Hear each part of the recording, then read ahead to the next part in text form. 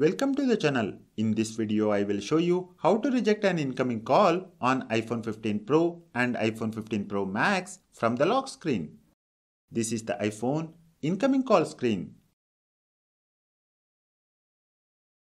If you receive an incoming call when the phone screen is locked, you don't get a decline button to end the call. Only option to decline or cut the call is by sending a message.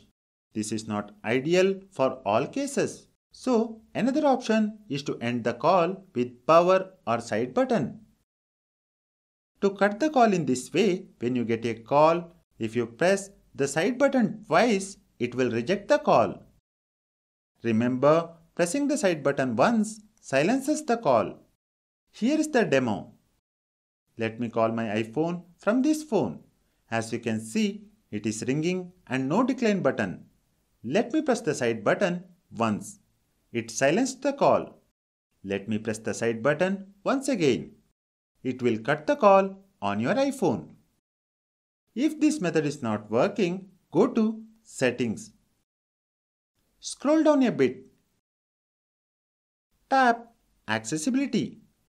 Here, select Touch. Scroll down. You will find Prevent Lock to end call. This is the iPhone power button end call settings.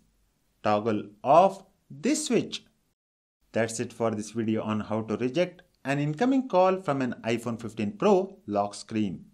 Thank you for watching this video. Please hit the like button and subscribe to the channel if you find this video informative.